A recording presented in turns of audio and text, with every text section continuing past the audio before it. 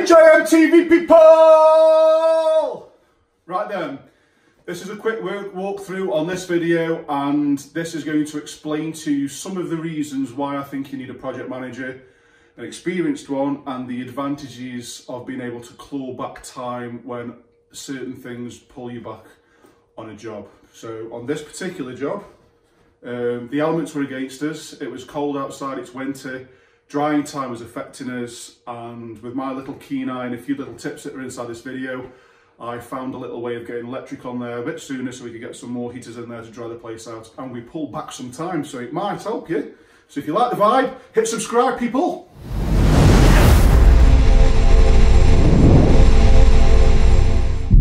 Bonjour, people.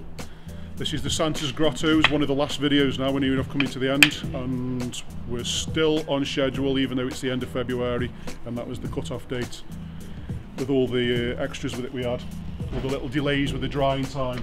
But in this video I'm going to show you how I got around it, and thinking on your feet, it works sometimes. Alright, let's go. So this one's going to be a quick walk around because, like I say, the mist coat's been done, most of the second fix has been done, the plumber's just in here finishing off. But he's hiding, I think. Little tip this is in these HMOs, can you see where we finished the laminate flooring here and left this tiled? We leave it tiled because we find, especially when we're managing HMOs ourselves, as even though there's normally storage outside for a bike rack, tenants generally favour putting bicycles in here, and you know, when you're coming in and outside when it's sort of raining and snowing and there's all mud and all shit, if it's just laminate flooring it's prone to getting damaged. If you've got some sort of like a coconut shy mat, or if you leave a tiled surface, at least it's hard wearing and it's easy to clean. So top tip on a HMO there, people. There's not much to show you in this room because it's now been designated as a storeroom, as you can see. However, some of the mist coat's been done, the ceiling's been done, but probably by the end of this week this is all going to be done now. This is all things like showers, toilets and stuff like that. Come this way.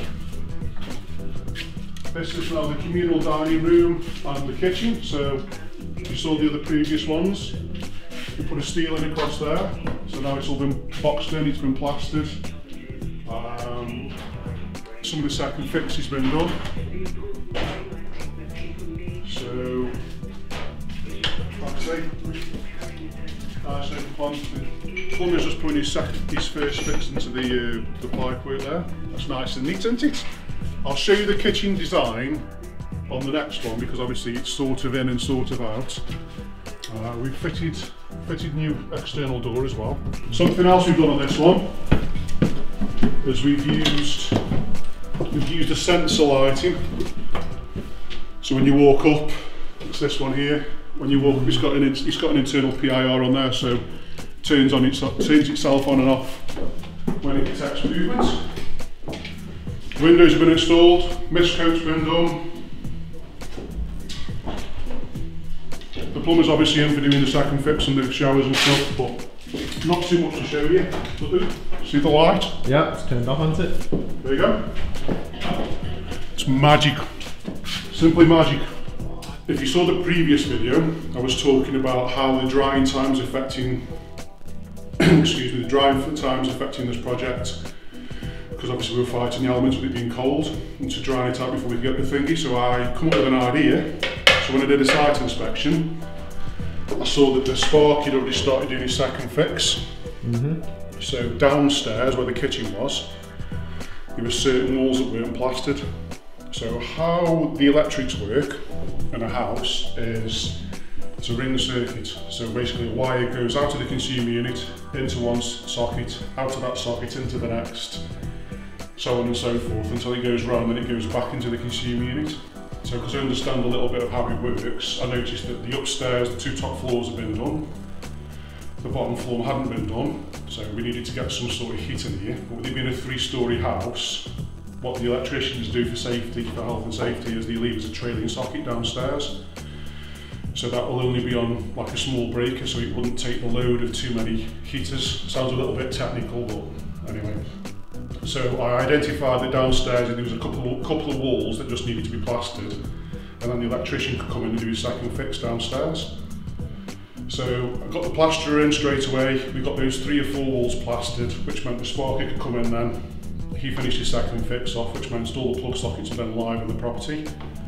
And then, hey presto, we could put a piece of plasterboard or a door over the hole, put a heater in here on low heat to air it out with a fan, to dry it out, open the window a little bit, and now all of a sudden we're painting. We're painting, so a little bit of a think, a little bit of noggin. Yeah, I think that, again, that helps you to alleviate the times on... Yeah, well, we were sort of 2 weeks behind, but because I managed to find that sheet, yeah, with a little bit of experience, I've now brought it back to 2 weeks.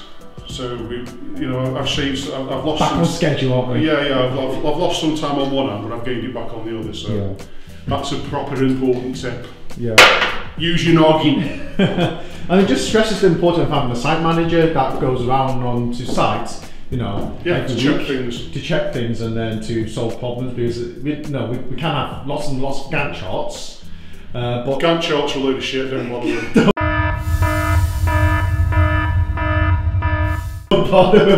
We still need them in the beginning, but it needs to be flexible. Yeah, the trouble with the Gantt chart is you can spend too much time making it look pretty in scheduling everything in, but then how do you schedule in the seasons? Because obviously in the winter it's going to have drying time issues because it's going to be that cold, it's going to take longer to dry.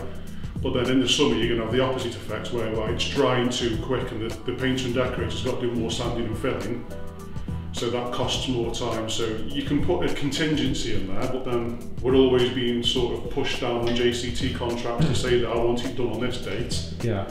So projects like this, we do a full refurb, it becomes reactive responsive. So you have to be able to adapt to whatever you find and think on your feet. Now with a Gantt chart, it gives you an overall timeline, but the individual jobs and the things that come up aren't. As an example, downstairs, when we took the ceilings out downstairs, there's no firewall between us and next door. So when the client comes at the end of this project to do a refinance and the surveyor goes round, if he sees that there's no firewall, he'll then not give that client the val. Well, obviously if you're on a bridge, you're relying on to come out that bridge by getting your refinance. Something stupid like that's just cost you thousands of pounds worth of, you've got to try and extend your bridge. So I like flexible thinking, so I use different things like Scrum boards or I use Kanban boards to project manage because it's more reactive responsive. So I literally go online, I've made a master sort of template of the software that we use, and I sort of go around and do these videos, and I use these videos as my way of project managing all the projects. And if I see something, I can just quickly pick up my phone, take a photograph, put a note on there, the site manager, the people inside the office have all got access to it, and that's how I do it. But I like the flexibility because with the experience I've got, all the jobs need some sort of flexibility with it, and the Gantt charts feels too rigid. Yeah.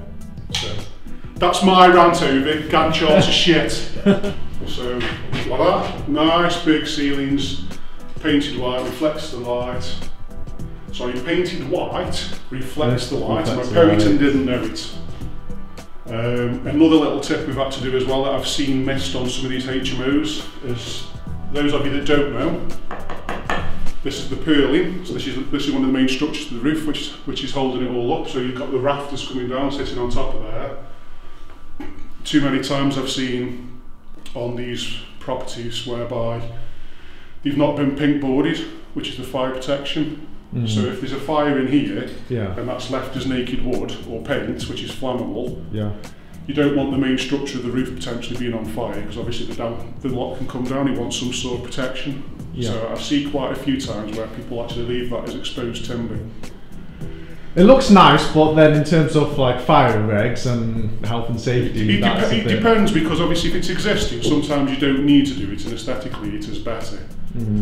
But when you leave it completely naked, it depends on the HMO obviously and how anal he wants to be, and also your building control. So for what it is, because plastering this fits this building,